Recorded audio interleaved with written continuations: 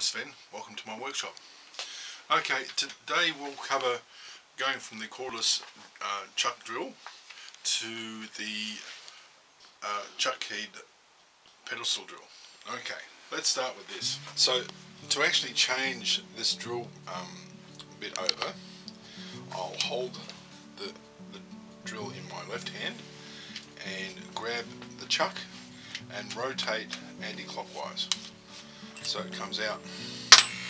To put one back in, I hold the drill and rotate with my thumb till it's about the right size. So there you go, and then I hold the shank of the drill and just rotate clockwise. There you go. So that's ready to go. So if I wanted to do the same with the drill press, I'm going to go through a different process. So this is a bench pedestal drill, and this is a chuck key, and this is the chuck.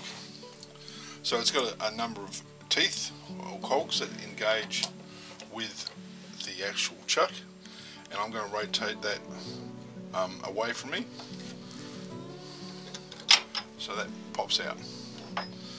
So if I want to put in a much smaller drill, I'll have to wind the chuck so that the teeth come down. Still too big at this stage. And I'll film actually what is actually happening. Okay.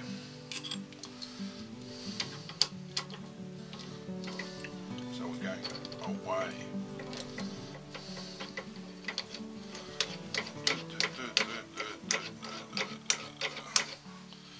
See, that's too small. There you go. So the chuck key goes in.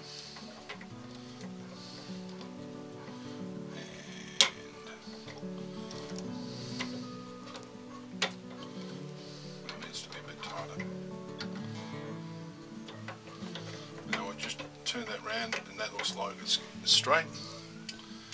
There you go. Ready to go.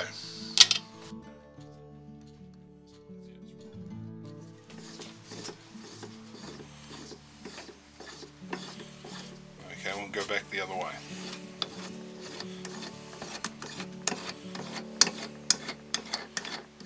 There we go. That's what the teeth look like. Thank you very much. Have a safe one.